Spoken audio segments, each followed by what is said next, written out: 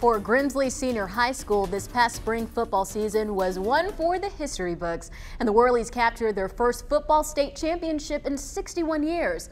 But for one senior, this is the beginning of his journey. WFNY News 2's Jalen Gilkey has more. For Lawson Albright, winning a state championship was just the icing on the cake of a season of many doubted would happen. But now, what Lawson is most excited about is what his future will be like on and off the field. We had a really good brotherhood and a really good bond between our coaches and our players, and I just think, you know, I'll always remember Grimsley football and just how special it was to me. 2021 is a special year for Grimsley senior Lawson Albright in more ways than one.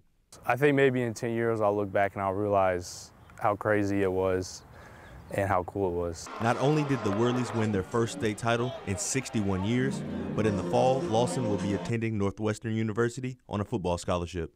I definitely expect it to be a little challenging, but that's what I know that coming in.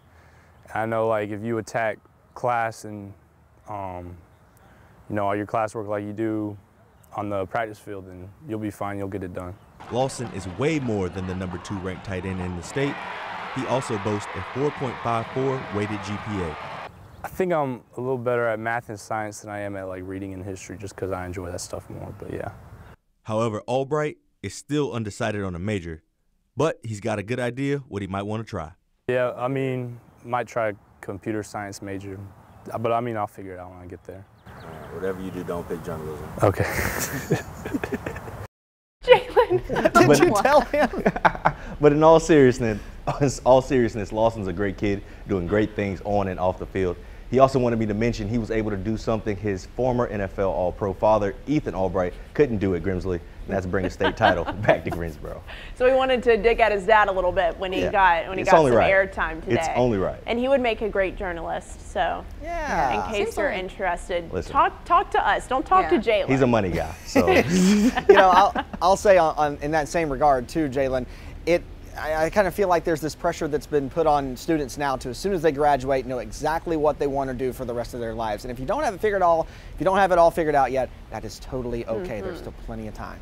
Yeah, plenty of time, but it's great that he has such a great work ethic. He said he treats class like he treats his game on the football field, and a 4.5 weighted GPA. That's crazy. That is impressive. And Jalen, you were saying he plays more sports too? Well, he did. Before this year, he was a 3-sport athlete. Well, he played basketball his first couple years and then baseball his last couple years as well. But this year he wasn't able to play due to COVID. He focused all on football because he knew he and his guys were on to something special. Yeah, and you know, to get a GPA above 4.0, it means you have to be in college level classes, AP classes, or something similar. So he definitely had a busy school schedule, academic schedule, in addition to all the sports. So very impressive stuff. Absolutely. Northwestern, one of the most prestigious universities in the country, and they got a great talent coming. So congratulations to Lawson and the Grimsley Whirlies again.